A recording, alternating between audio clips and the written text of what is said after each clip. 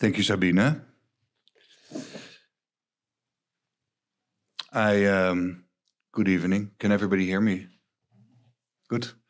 I want to thank the Academy for the invitation so that I can speak here tonight.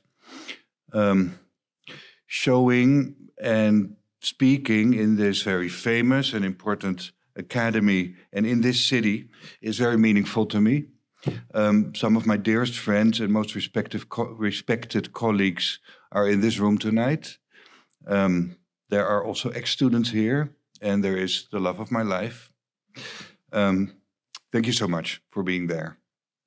I have had the privilege of being able to work in this city since over 20 years. In these years, I've forged meaningful professional relationships with Belvedere, with the MAC, with the Kunsthalle Wien, with the Galeries Kargel and Maya Keiner, and with Mumok, where in 2 weeks my film Mandarin Ducks will be on show as part of their collection presentation. At the Gemäldegalerie here, in this academy, you can currently see my installation Bouquet 4 that Sabine just referenced. That was indeed first installed for the double solo that Jeroen de Rooij and I staged together with Christopher Williams at the Sensation in 2005. And like 18 years ago, it was this week installed by the skillful florists of the local flower store Bloemenkraft, a company I really love to work with a fantastic name, I think. The main text for the small publication named King Vulture that we were able to produce in the framework of this exhibition, like the very first substantial text about my work from the year 2000, was written by Vanessa Joan Muller, who is also in this audience. For a living artist and any institution to work together is never easy for both parties.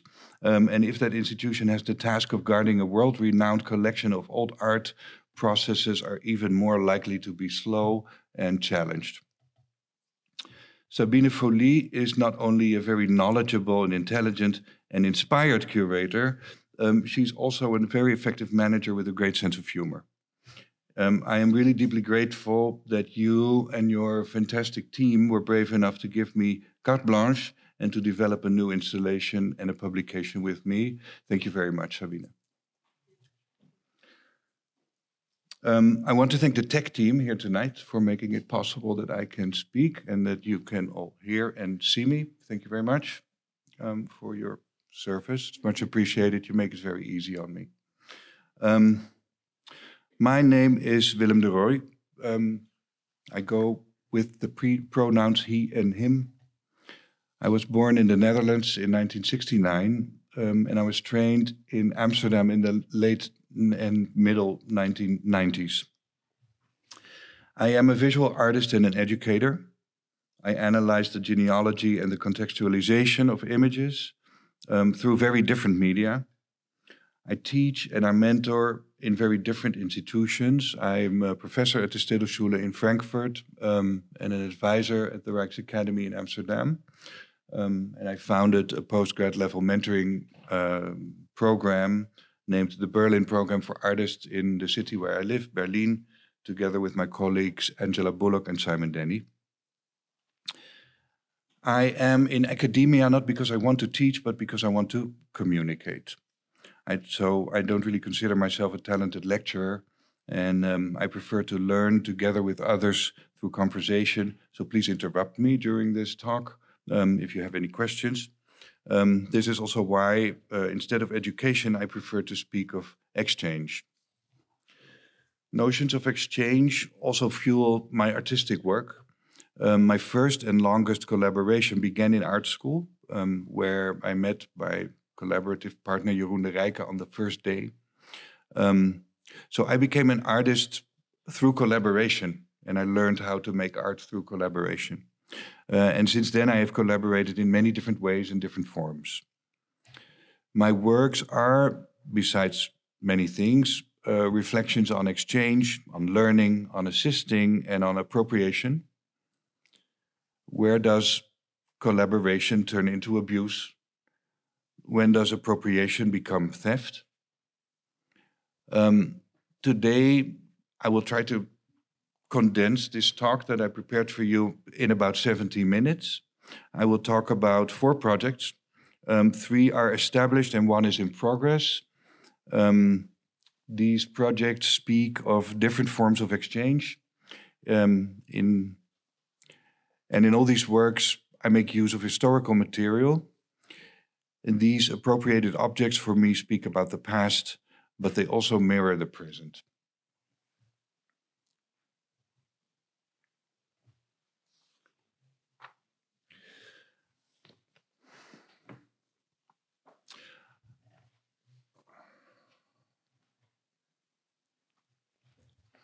After 4 years of research into 2 groups of objects that both have a place in the collection of the state museums in Berlin, I decided to bring these objects together in a comparative visual analysis, thinking of who collects what and why, and how are these objects shown.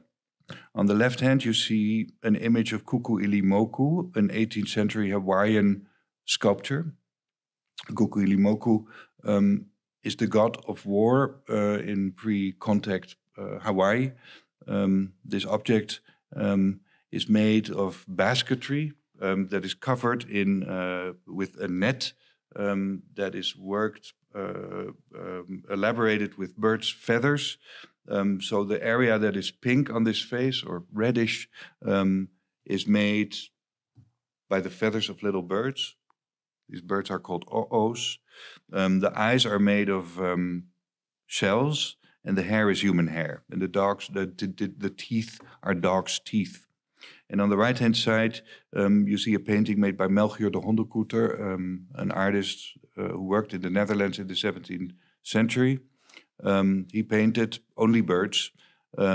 These birds find themselves in situations of stress and conflict in usually very confined pictorial spaces. The image that you see here is called Dead Cock. I find that title interesting because it talks about the bird that is on the ground rather than the bird that is most central in this depiction. Both these works are in the collection of the State Museums of Berlin. And when I started to investigate both these groups of objects, because both the objects that you see here are exemplary of a larger group of sculptures from Hawaii and paintings from the Netherlands, I noticed that they are connected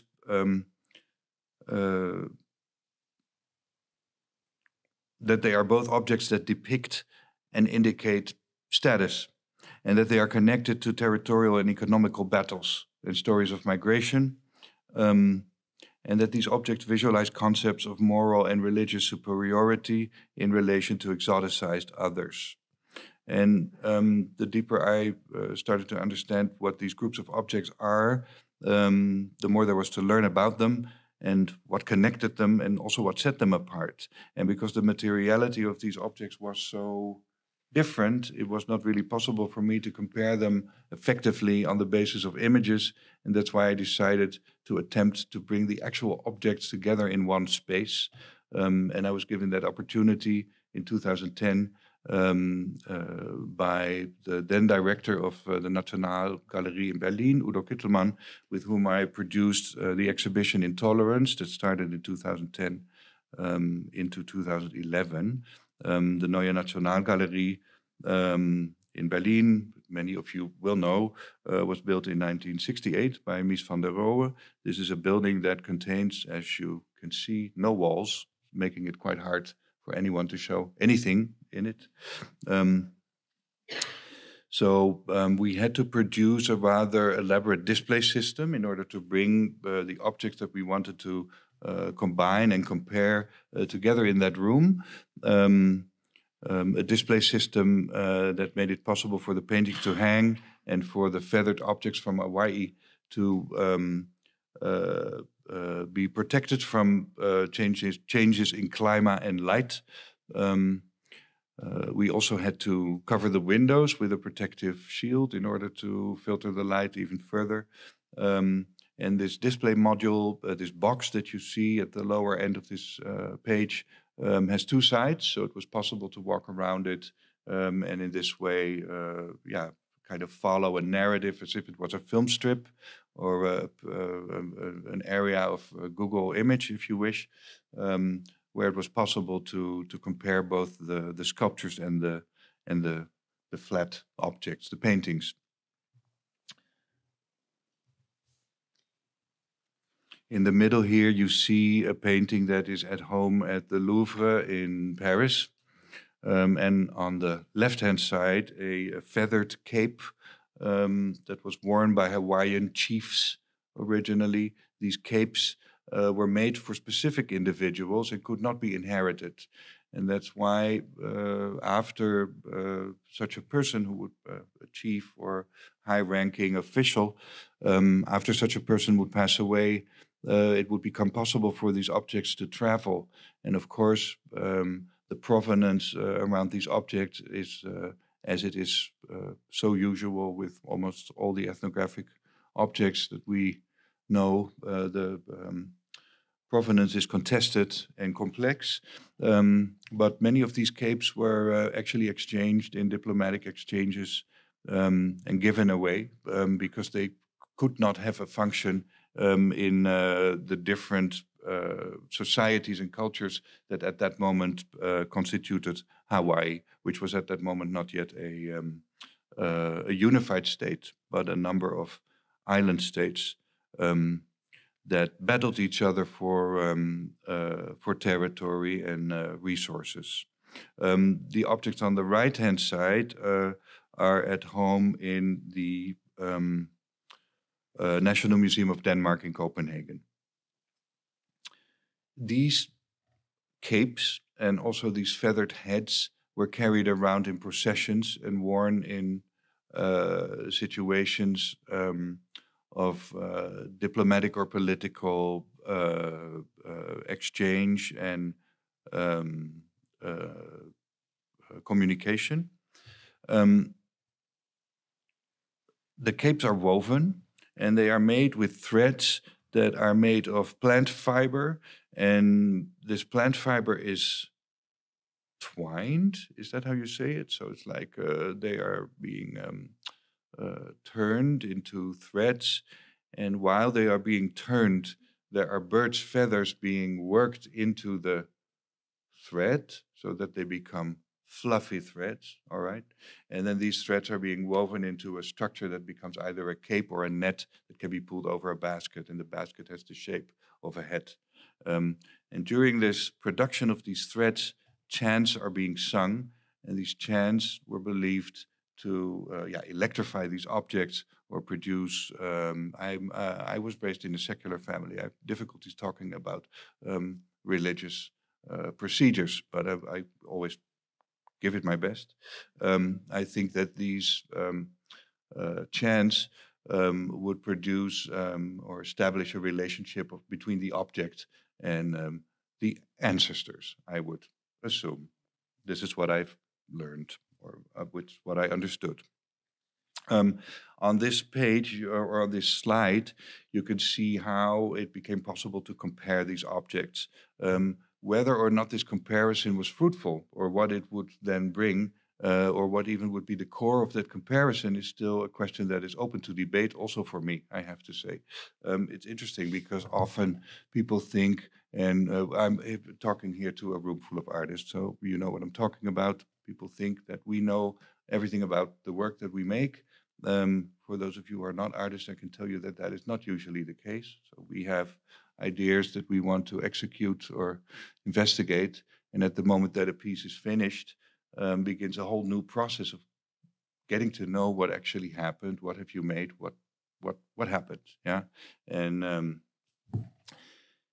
these are two very different processes that are both very interesting. And in the case of this exhibition, I'm still, and many of the works that I have made, I'm still kind of digesting what it is that I have produced. And that's always like an interesting process that also produces new work and new ideas. Here you have a closer view of the objects that come from the National Museum in Denmark. I said before that these objects are at home there. That is, of course, to be disputed, obviously. Who knows where these objects are at home at this moment, after everything that happened? What do we know? This work by Melchior de Hondekoeter is interesting because other than the work Dead Cock that you saw before, this work named The Floating Feather depicts birds that were local to the Netherlands at the moment when this work was made in the late 1700s, but it also depicts birds that were imported. And the imported birds came from to the Netherlands via different trade routes that were organized by the trade companies named the VOC and the WIC, the Western and the Eastern Dutch trade companies that were commercial apparatuses that served the colonial regime and that extracted goods and services from occupied territories overseas, Indonesia, the Dutch Antilles, and Suriname, a small country in South America next to Venezuela. This painting is popular with the population of Amsterdam. They called it the floating feather. As many of you know, paintings did not always and not usually have titles back in those days. The floating feather is a popular title that was given by the Dutch Amsterdam-based audiences that liked this piece and still like this piece. I was able, in the context of the exhibition Intolerance in Berlin, to bring 3 family members of this painting into the same room. On the left-hand side, these are 4 works from public collections in Europe. On the left-hand side, a work from Berlin. No, I'm sorry. On the left-hand side, a work from Ghent. And then next to it, a work from Berlin, then one from Budapest, and then on the right-hand side, the work from Amsterdam. Of course, I was terribly excited to be able to compare these 4 works, because I had suspected at the moment when I started to do this research, this is something that happens rather often in my practice. I become interested in some form or object, and I want to know more about it. And then sometimes it turns out there is not really any literature about it, so it's hard for me to find information. It was the same with the works of Melchior de Hondekoeter, a rather well-known artist in the Netherlands where I grew up, but strangely enough, not somebody about whom any substantial catalogue was ever made. Same was true for the feathered objects of Hawaii, very well-known and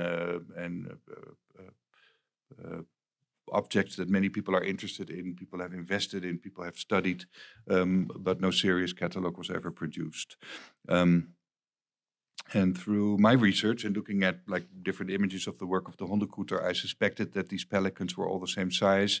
I thought they must have been painted by the same hand, possibly on the basis of a mold, or how would you call that if you cut out a form, a stencil, okay, something like that.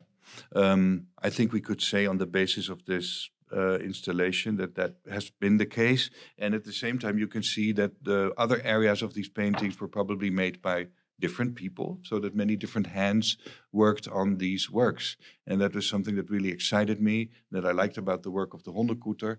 The fact that these are not works that are made by one genius, but that they are a group effort, in the same way that these woven objects made in Hawaii are only possible to be made if there's a highly specialized proto-industrial production process at work, where different groups of people with different skills come together. If somebody is orchestrating all this and all these skills, you have to be able to, if you want to produce an Hawaiian god figurehead, you have to be able to produce baskets, fish, catch birds, kill them, pluck them, produce threads, weave, etc.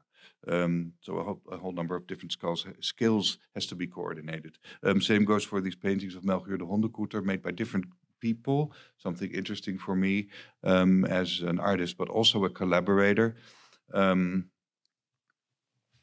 On this slide, you can see in the middle a work by Melchior de Hondekoeter that was not in the show at the Neue Nationalgalerie because it's in a private collection in the United States.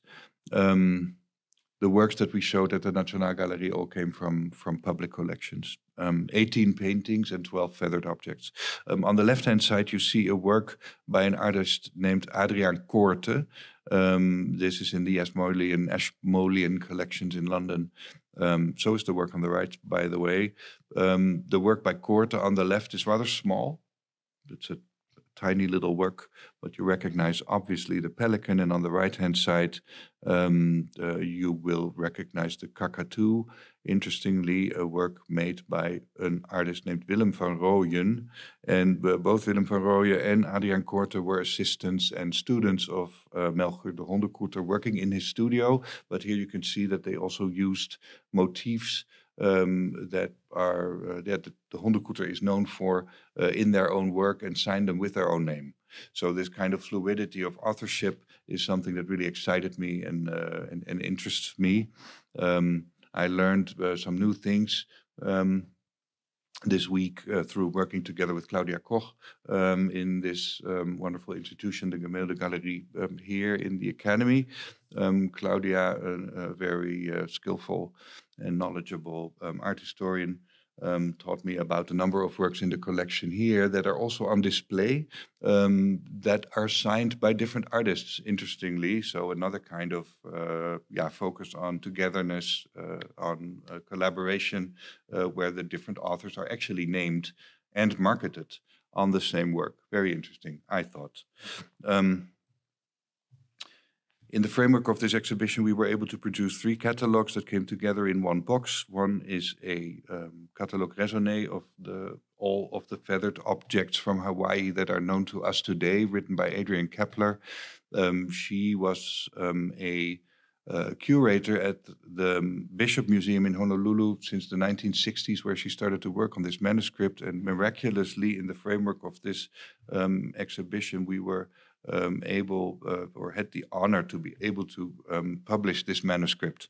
That is the volume about Hawaiian featherwork. The volume about Melchior de Hondekoeter I monitored. This is not a catalogue raisonné, but lists 200 works of the Hondekoeter in public collections worldwide. And the volume named Intolerance talks about the exhibition and the installation.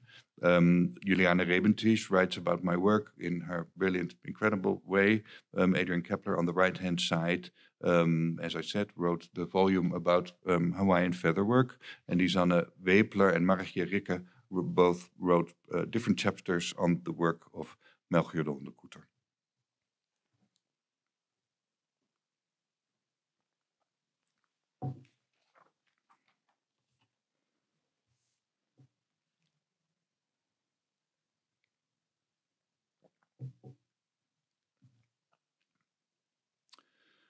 I will say a couple of words about a project I finalized 2 years ago, centered around the work of the photographer Pierre Verger, who is a queer artist and an academic, who was born in Paris in 1902 and passed away in Salvador de Bahia in 1996. Verger became a press photographer in the 1930s in Europe. Started to travel all over the world and ended up in 1945 in Salvador de Bahia, in the north of Brazil. And from that place, he started to travel the African continent and Afro-diasporic communities worldwide in order to scan cultural similarities and differences between the continent and the diasporic communities, very much focusing on religious rituals. Verger became a self-taught ethnographer in that sense. He became also a professor at the University of Ife in Nigeria and wrote a dissertation at the Sorbonne in the 1960s named Flux and Reflux, talking about this contact and this traffic between the motherland, if you wish, what a clumsy word, the continent, and the different diasporas, and back again. So that is exactly very interesting about this book, is that it talks about traffic in two directions, which from a Brazilian perspective was a lot more normal, I think, and usual. And there's a lot more, let's say, precedents for that and examples of that than, for instance, from a Surinamese perspective, a perspective that I know a little bit more about because of growing up in the Netherlands. I spent some time in Salvador de Bahia in 2018 and became aware of the work of Pierre Verger. His archive is there. He left around 60,000 negatives when he passed away in the 1990s, and these are very well kept in the archive that also used to be his home and studio. And there is a convolute of images that he produced in Suriname, the former Dutch colony in South America. In 1948, he traveled there for a short time, a couple of weeks, and produced a group of 257 images, half of them in the capital of that country named Paramaribo, and the other half in the forest where maroon societies have lived ever since. These societies, as you know, come out of runaway slaves, enslaved West Africans who had to work on Dutch-owned sugar plantations and managed to make their way into the jungle and found societies over there where particular habits and cultural traits remained intact over centuries, even until today. Pierre Verger was interested in religious rituals that happened in these maroon societies in the forest, and set out to photograph Surinamese society. In 1948, he produced these 257 images in 2 weeks' time. They depict the people of Paramaribo and how do they use the city, how do they live, how do they move around.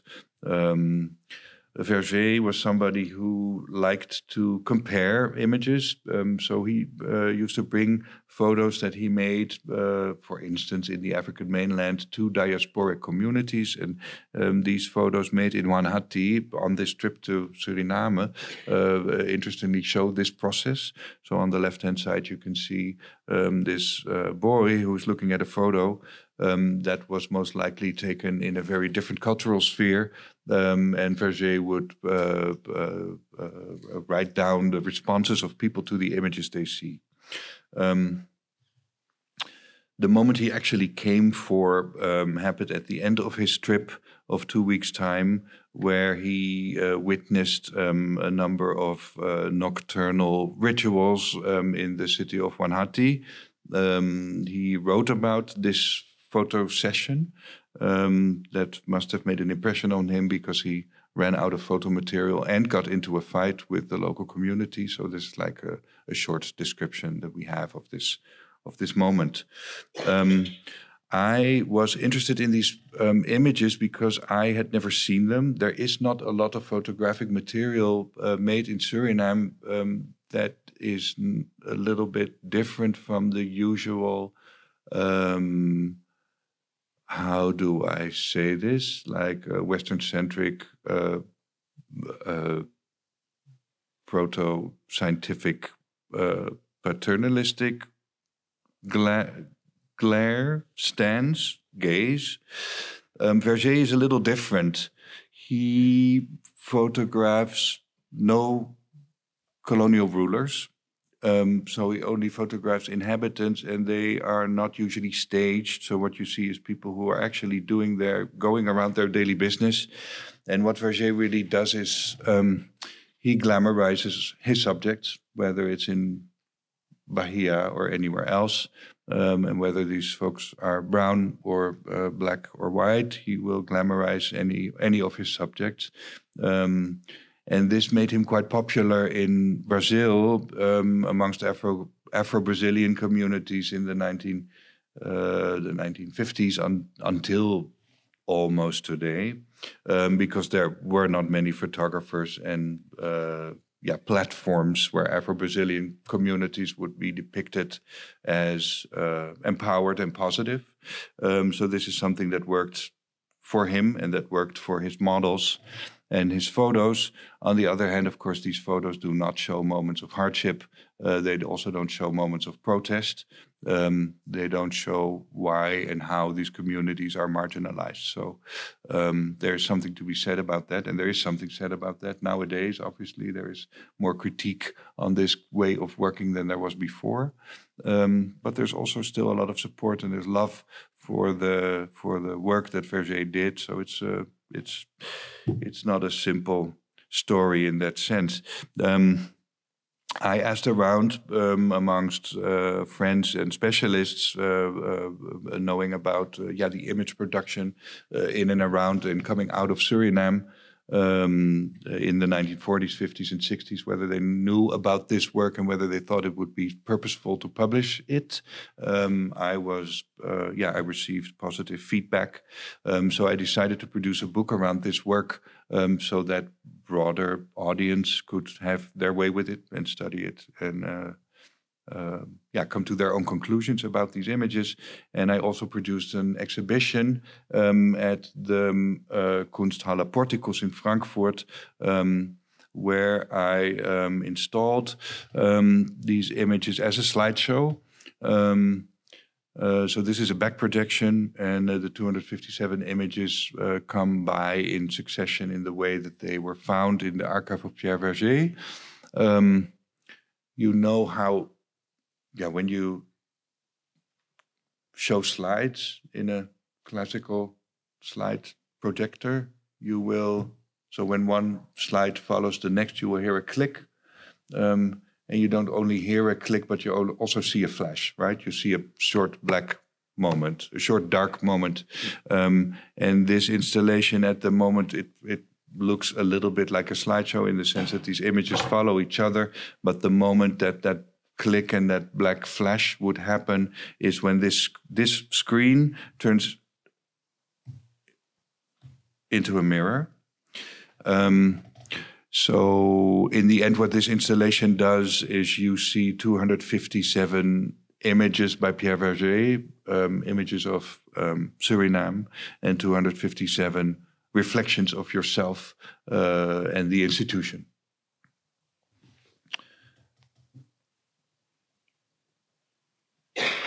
We produced the book that comes with this installation, together with a number of writers. Karin Ahmad Moukrim is a Dutch Surinamese writer who focuses on, let's say, the complex constellation of Surinamese society that is a very creolized society that consists of different cultural and ethnic groups that are both mixing and intensely segregated. Ayerson Heraklito is a Afro-Brazilian artist and writer. He's a queer activist and also a candomblé priest, just like Pierre Verger. Candomblé, the Afro-Brazilian religion. I asked Ayerson to write a biography of Pierre Verger, which he did in an incredible way. It's a very beautiful text. On the right-hand side, you see Richard and Sally Price, a pair of American ethnographers who lived in the Surinamese jungle since the 1970s, writing about maroon cultures, material culture, but also contemporary political movements around these cultures having to do with the infringements of their societies through how do you call this? Like mineral digging in the forest, in the jungle, excavation of bodenschätze. What is English for bodenschätze?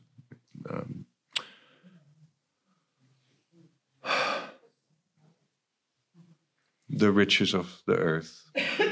I'm sorry, I have no word for this.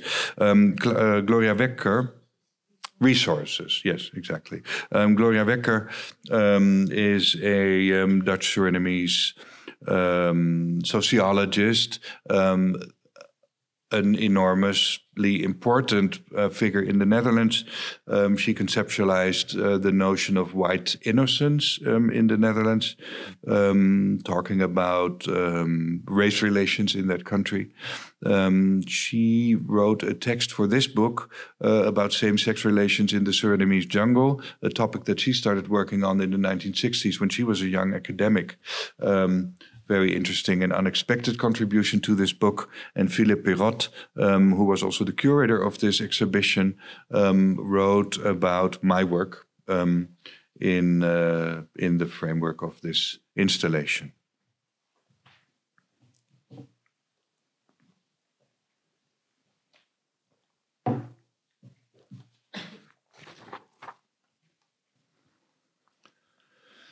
A project that is in development and of which branches have now landed in this building. That I'm very excited about, because this project that Sabine and I developed here made it possible for me to further my research that has to do with the work of Dirk Valkenburg. Dirk Valkenburg, born in Amsterdam in 1675 and who died there in 1721. Dirk Valkenburg was a student of Jan Weenix and of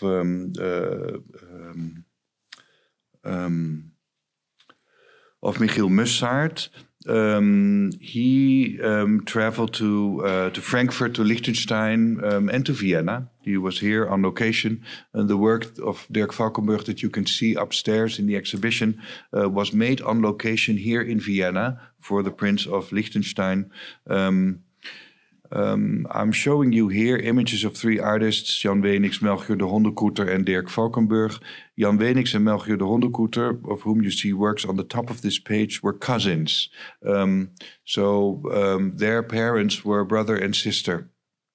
And Weenix and Hondenkoeter were taught how to make art in the same studio. They were trained by the father of Jan Weenix. So they went through the same training as young boys. They started both to learn how to paint at a very young age, and first assisted that father of Jan Weenix, and then became artists in their own right. And because they were trained, I would assume, because they were trained in that same studio, their works, there are moments in the oeuvres of both these artists that their works start to look really, really alike. And there are moments when it is even now for specialists very difficult to tell these works apart, almost like the moment when Picasso and Braque were working in the same studio conceptualizing Cubism. This is how that worked, kind of. And Dirk Valkenburg is a student of Jan Weenix. So he was an assistant and a student of Weenix. It is these kind of family, these close relations between these two artists, both across generations and across professions and across family and friendly relationships. This is what interests me, these collaborations that happen in this way, but also the genre that they together co-developed or further developed. We cannot say that any of them invented this genre, which is a weird genre that one would call the hunting still life, I would guess. These are not always works where everything is still, as you can see. So they contain both dead and living animals in all sorts of different constellations. I think maybe hunting still life is a word that came about through lack of a better word, because also not all these works always deal with hunting. However, this conceptualization of the hunt, the dominance of humans over nature, over each other, over landscape, is something that is quite central to all these works. That is something that all their works propagate and depict. And I would say that they all stand in the service of, let's say, the propaganda of white dominance, of Dutch dominance in this case. That I think is what would tie these positions, amongst many other things. Here you can see an example of how close these forms can become.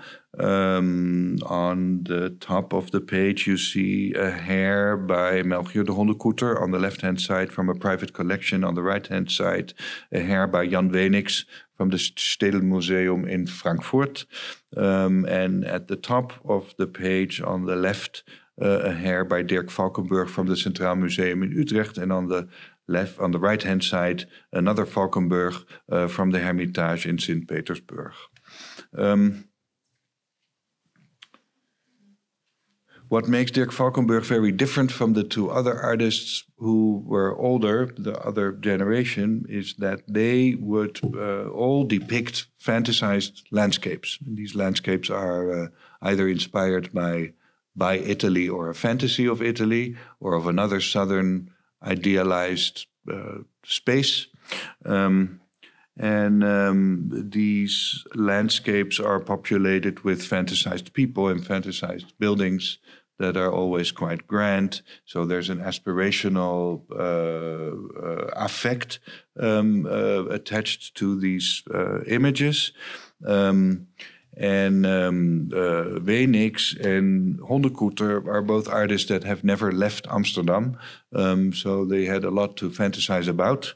Valkenburg, on the other hand, did leave. He did not only travel to Germany, and as I said, here he came to Austria, was in Vienna, but he was at one point commissioned by an Amsterdam industrial mogul named Witsen to travel to Suriname. And he did so in 1708. And the purpose of this trip was to depict the plantations that Jonas Witsen owned in Suriname outside of Paramaribo.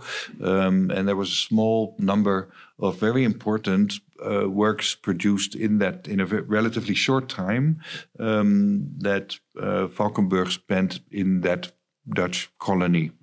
So these landscapes depict the plantations and the fruits and vegetables that grew there. There are animals depicted, there are inhabitants, people depicted, there's architecture, there's a number of drawings that are more like bookkeeping almost than art, if you wish, in the way that we conceptualize art.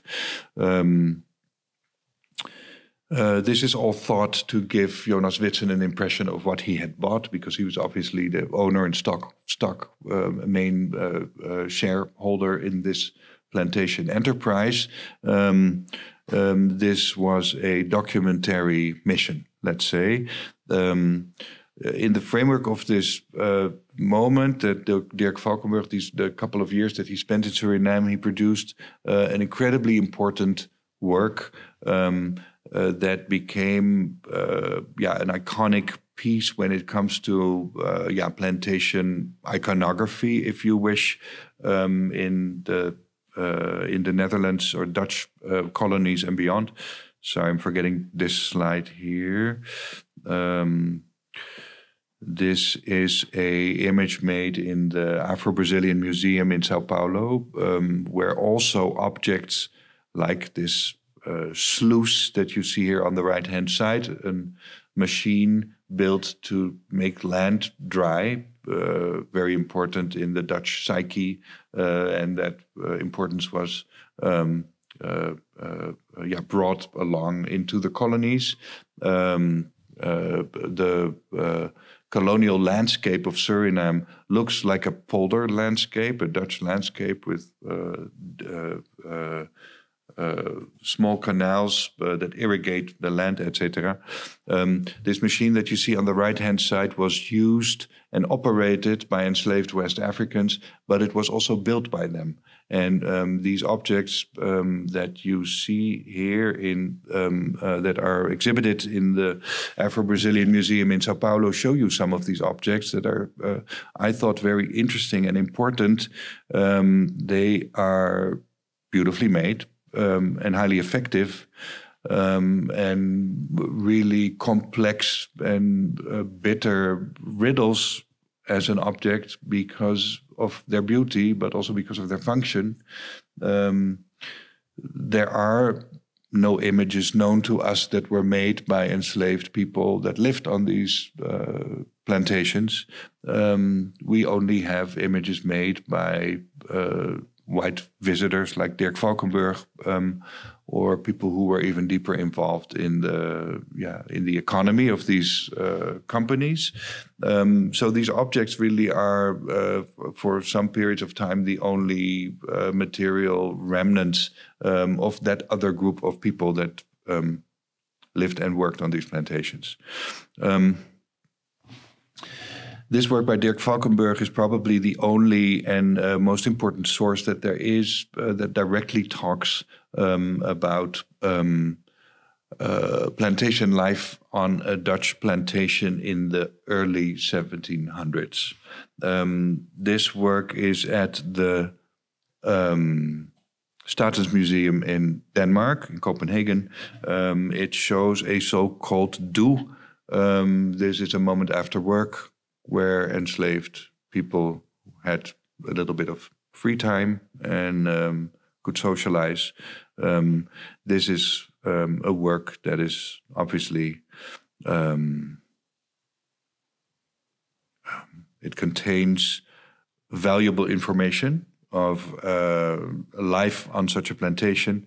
At the same time, of course, it is made by a particular person with particular goggles on. And Dirk Valkenburg was deeply involved in the colonial regime, so had a particular stance.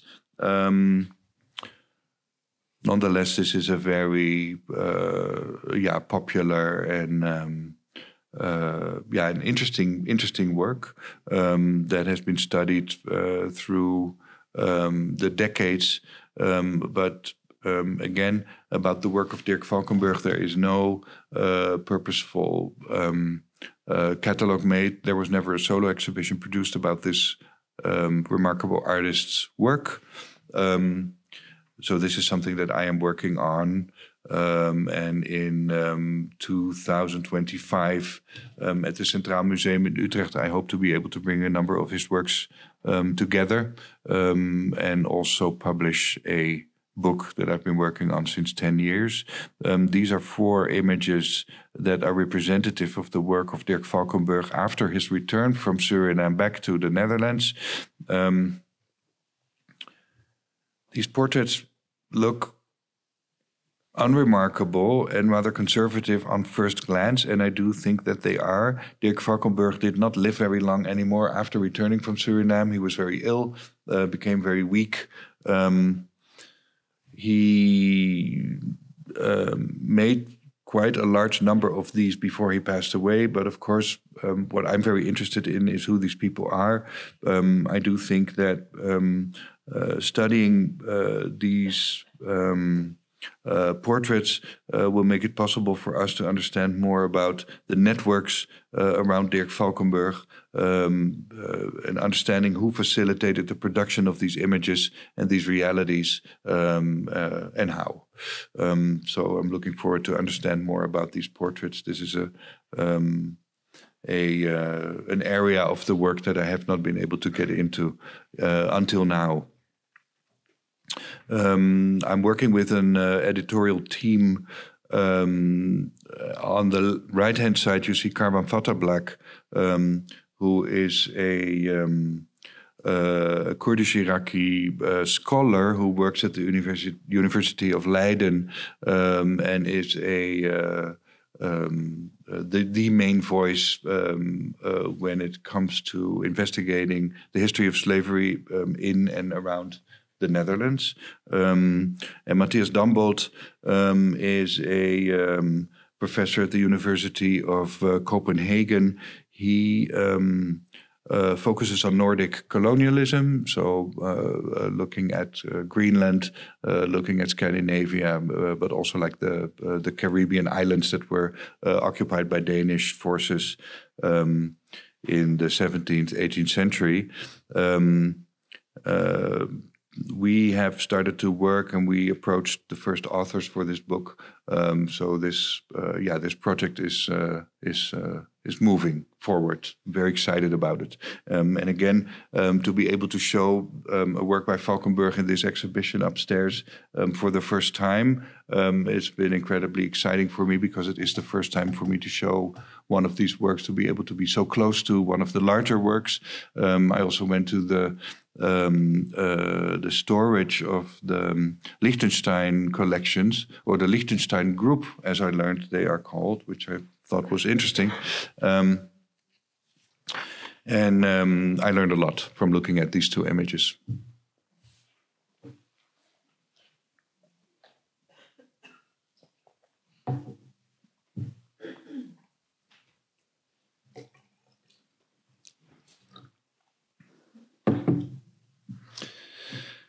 Now, the last couple of minutes I would like to spend talking about the project that we developed for the Gemälde upstairs in this building.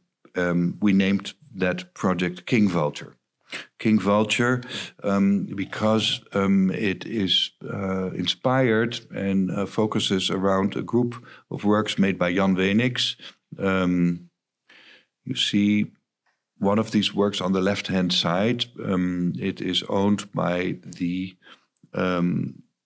Kunsthistorisches here in Vienna. And I'm sure that all of you know it really well, because I think they have it on display quite often. What you see here is a documentation photo of that work that was sent to me by the Kunsthistorisches. So there's a little color bar on it at the bottom. And on the right-hand side, you see Dead Cock by Melchior de Hondenkoeter. I am super struck by the formal analogies between King Vulture and Dead Cock. And at the same time, what I really like about King Vulture is the fact that the vulture, a South American bird that must have been imported from either North Brazil or Suriname to the Netherlands at the time when Jan Weenix painted it, that the vulture here is able to come out as the victor over this local bird. Interesting and confusing and peculiar, I thought. There are not a lot of images that show this kind of power relation in this way. So I found that fascinating. There are 4 works made by Jan Weenix that depict this king vulture. It could be that this bird reached his studio or that he was able to paint it in the house of an owner of this bird. It could be that it was stuffed, taxidermy. It could also be that it was alive, but whether it was stuffed or living or dead, he always depicted it in the same position, in the same way that Melchior de Hondenkoeter depicted his pelicans in the same position. This work, that is a rather large work, you see here, is at the Alte Pinakothek in München. It is more than 3 meters high. I tried to get these works together in a room, these 2 and 2 other works by Weenix, who are all in European collections, but it was very difficult.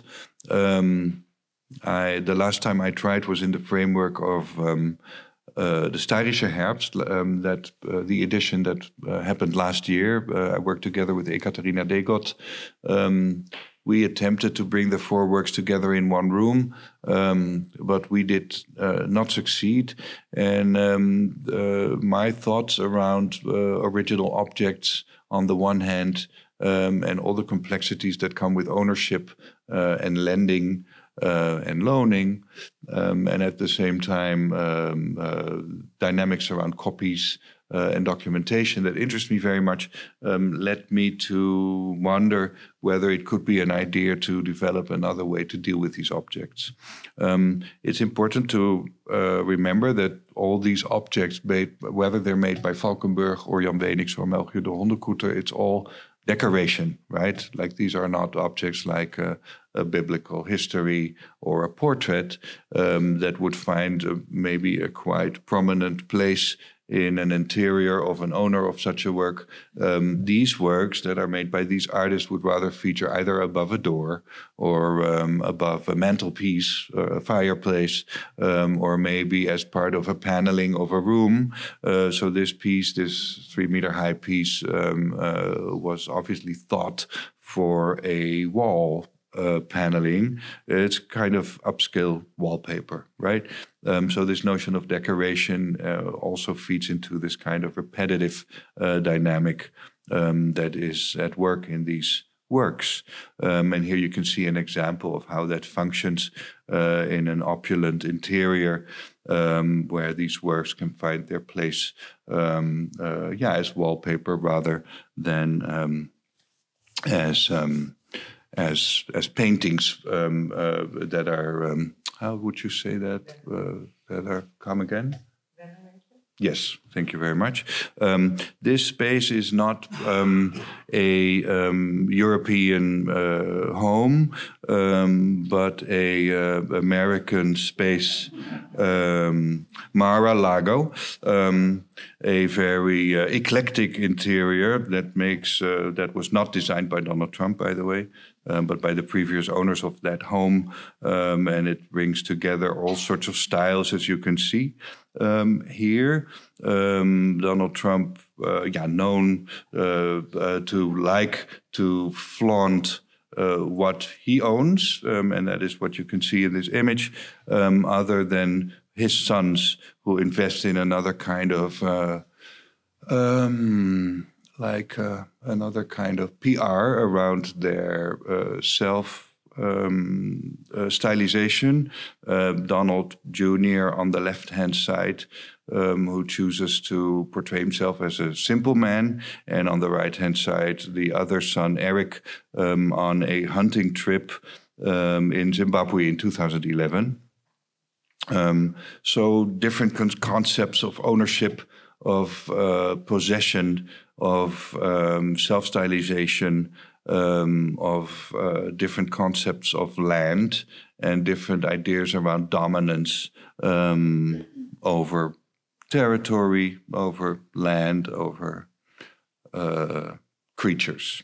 This is a inaugurational press conference on the Trump International Golf Course in Doonbeck in Ireland. And here you can see how landscape is subjected to both fantasies and purposes. Here, this is an associative moment where I just put some images together. These are both images of the Surinamese jungle. On the left-hand side, a area in the Amazon rainforest, part of Suriname, North Suriname, where gold has been found, and you can see how this industry impacts the landscape, the natural order of things. And on the right-hand side, a number of youngsters having a rest on top of post-colonial industrial waste that was left there by Dutch industrialists. Suriname became independent in 1975. Rather late. And this is an image, an 18th century impression of a plantation in Suriname named Vriendschap, friendship. And here again you can see how the landscape was conceptualized, but these concepts were also produced into a reality. So in the end, what you can see now in the Surinamese jungle, the Amazon jungle that came back and overgrew these structures, you can still see the structures underneath. They are right there for everybody to be seen. Very fascinating. This work is a work by Jan Weenix, that is in the National Museum of Budapest. They sent me this photo. I asked them for a documentation photo, and they sent me this photo with, again, on the left-hand side, a color bar that makes it easier to reproduce this image. You can see here the king vulture, other than the other two images you saw, in front of a fantasized Italianate landscape with some classicist remnants and pointers, let's say.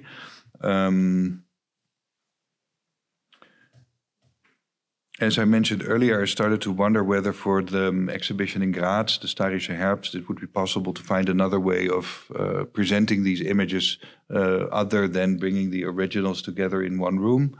And I decided to have them copied in China, where there is a lively industry of copying paintings.